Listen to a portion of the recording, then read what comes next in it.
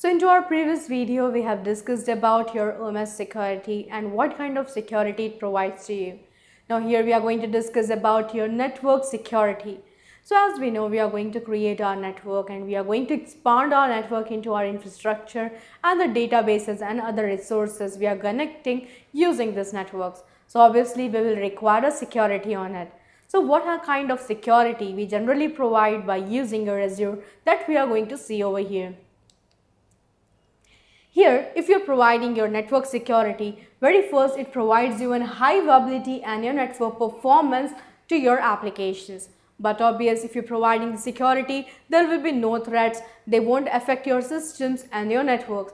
And the accessibility of this particular applications or any service or resource you have connected will be easily accessible to you and the performance will won't intact.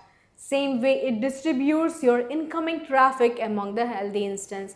As we have already seen about your load balancers, if you have configured your load balancers or if you have your systems where generally you have created a backup systems or additional or backup servers, it will direct your incoming traffics to those servers and distributes this traffic so that you have a minimum load on your each server you have connected.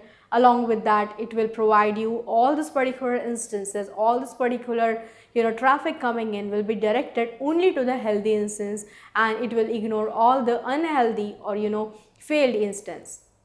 Along with that, your Azure load balancer which generally we have configured, it again use your incoming traffic where generally we create your traffic for your virtual machines where generally we can direct our incoming traffic to your virtual machines into your virtual machine networks. External traffic we can split into your virtual machines. So this is what exactly we can do to protect to our networks. Same way, what are the benefits generally we have after using your Azure network? Then it will provide you or deliver high availability and network performance to your applications. It instantly add to your applications or scale your applications to different servers easily. Same way you can ensure a load balancers internal and private to your network traffics so that all the traffics coming in can be directed to different servers and your load gaps layer. Same way you have to improve your application's reliability and it also provides you a health check of this particular servers which you have connected.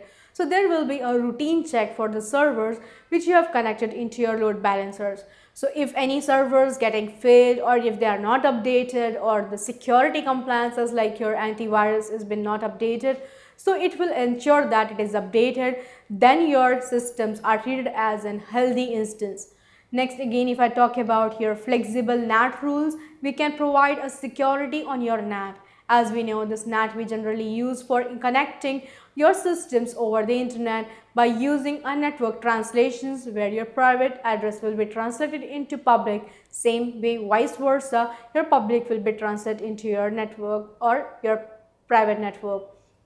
So this generally we have where generally we can create a flexible rules for the network connectivity and the traffics coming in.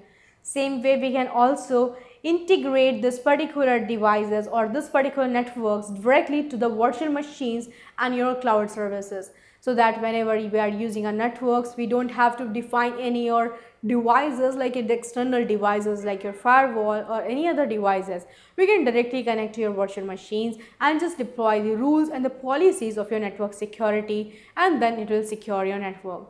Same way you can also provide a native IP version 6 support to the particular users on the particular devices you have. So if you are using your IP version 6, obviously we know IP version 6 are very rare in use and if you are using it, it adds an additional advantage and security to your networks which you have. So these are the features and these are the security we generally deploy to your network level security.